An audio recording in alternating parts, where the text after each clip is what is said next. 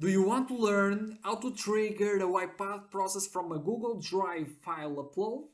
Hi Marcelo, and on this tutorial we will learn how to trigger a process from a Google Drive event, more specifically a file upload. So to get started, let's connect to our UiPath Automation Cloud, and then when we are here, let's access the UiPath Integration Service. So let's click here where it says Integration Service.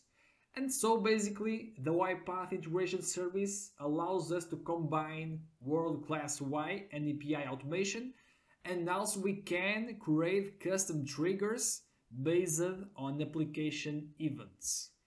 So to create a trigger that will trigger the process based on the Google Drive file upload, let's click here where it says Triggers.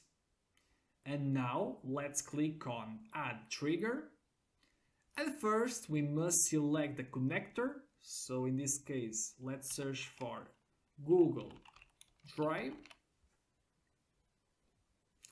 Then we must add a connection to Google Drive, so our account. So let's click here where it says Add a Google Drive connection. And now we have to select our Google account and click on Continue.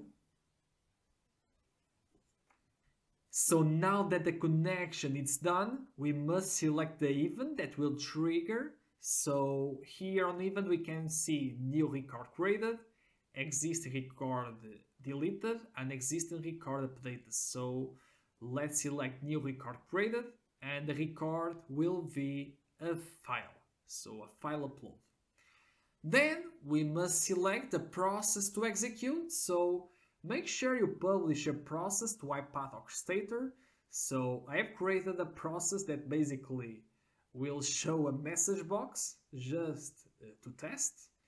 So then runtime license, I will select here unattended because I have one runtime available and already connected. So now let's click here where it says Add Trigger. So now that the trigger is created, let's upload a file to our Google Drive account that we have connected. So I will upload this text file. And now that the file was uploaded, will be triggered the process. So the event monitoring by the triggers of UiPath Integration Service is currently set to pull every 5 minutes. So it could take up to 5 minutes before the process starts. So let's just wait a bit. And here we can see that after 2 minutes was triggered the process from our trigger created on UiPath Integration Service that was based on the Google Drive event, more specifically a file upload. So, if you liked this video, please give a thumbs up and also consider to subscribe to the channel and enable the notifications bell so you will get notified on each tutorial that I launch on the channel.